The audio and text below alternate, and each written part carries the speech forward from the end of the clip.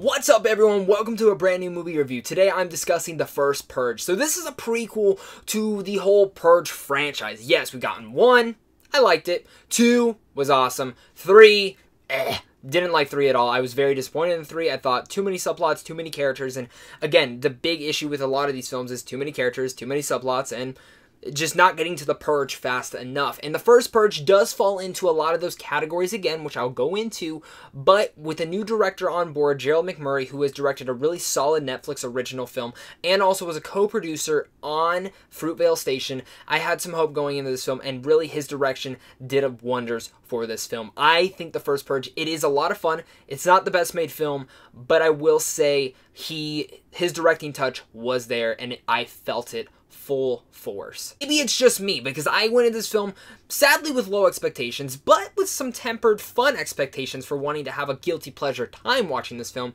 But I got more than that. I actually quite enjoyed this film. And again, like I said, it has its issues, but our main character, Dimitri, is really a huge standout in here. Dimitri is a badass, to say the least. He is awesome. And yes, the action sequences in here are brilliant. Like, 2 of them in particular are off the charts awesome. Like Atomic Blonde's staircase, awesome. And I mean, when you see what I'm talking about, you guys will be blown out of proportion with what's going on. But I'll be honest, when the action scenes started happening, I was like, oh my god, this is really bad. This is really bad. There's like too many jump cuts.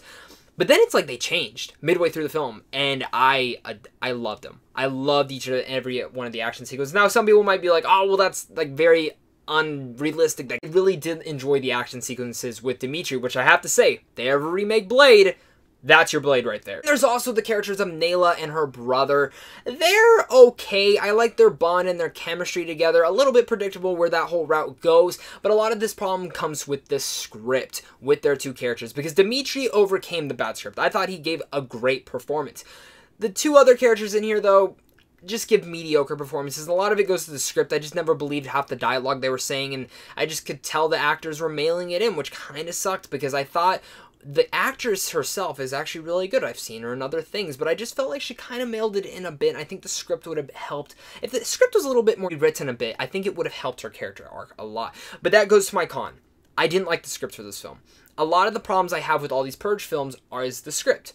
Either it takes too long to get to the Purge events, or there's too much government stuff that we don't need to know because we already know what's happening. It could just be easy exposition that you just give right in the beginning, and that adds to it. Too much exposition, too many characters, too many subplots, and characters that we don't even need because you don't even learn anything about them. They're just there to be a cheap way of liking them or having feelings for them and feeling worried for them, and that's stuff we don't need. We never need those in these Purge films, and again, this film does fall back into that, where they add characters we don't ever need. They're expendable as hell, and don't get me wrong, there's one character in here, Dolores, no need for her. I enjoyed her, she was funny. But some other characters in here they just need to die. Sorry, I don't mean to be mean about that, but they just need to die to give our other characters more screen time. Besides the script, again, the action scenes are wonderful in here. This film actually got me on the edge of my seat, which none of the other Purge movies have ever gotten me on the edge of my seat, where I'm actually engrossed in what's going on. Some of the jump scares actually effectively worked.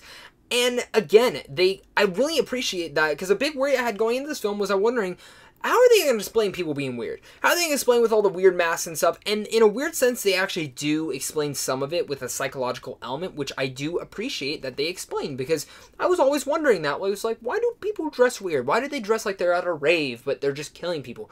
A cool little aspect to that. First Purge, it's an enjoyable film. It's actually a really fun film. The action sequences in here are great. I'll buy the Blu-ray just to rewatch a couple of them because they are so rewatchable. Like, I'm actually excited to go see this film again because of those action sequences. Yes, the beginning of this film is dull and boring. You could have easily cut out like 10 minutes of this film and added extra action sequences or extra sequences like that, or even focused more on our main characters perhaps. Gotten rid of some exposition characters and gotten rid of some other characters that you just are just expendable as hell. Again, all that lies in the script. I think the script is the big con for a lot of these films, but the direction really saved this film overall. I loved how the film was shot. I love the action sequences. Dimitri, I'm being serious, will be the next Blade. I'll be shocked if he's not. Awesome actor, awesome performance from him. I overall really enjoyed the first Purge. I don't know if it's the best one yet. Gotta rewatch the other ones real fast before I do my ranking. But guys, with all that said, I'm gonna give the first Purge a C+.